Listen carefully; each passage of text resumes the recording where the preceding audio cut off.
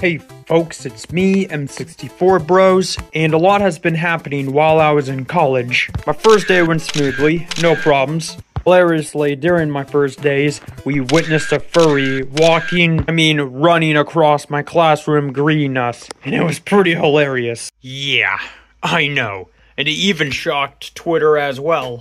However, while I was at college, I've heard a lot of crazy stuff that happened while I was working. I unfortunately wasn't able to react to them because I was busy, but I did hear the Nintendo Museum was really interesting and cool, and from the looks of it, I really wish I can go there one day, but I'm very busy at my end. As for the Gamescom, I heard a lot of interesting stuff happened there. Of course, to answer Zaid Baker's comment, I am really interested in the new Indiana Jones video game. Yes, it's first person, which is really weird, a weird choice, but honestly, I think it's really cool.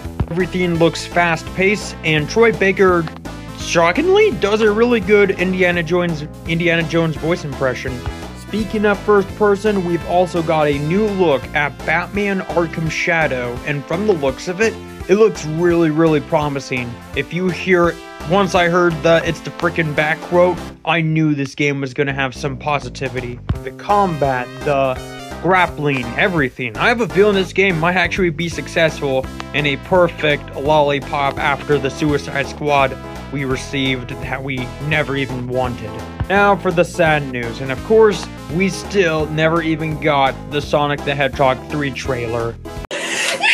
Don't lose faith just yet, because I've still got a gut feeling we're gonna get the trailer later this month or next month anyway, regardless. But hey, at least Shadow Generations looks very promising, and a perfect treat while we're waiting for Sonic the Hedgehog 3. Other than that, that's all for this video. Hope you guys liked this video. Subscribe for more, and I'll see you guys in the next video. So peace out.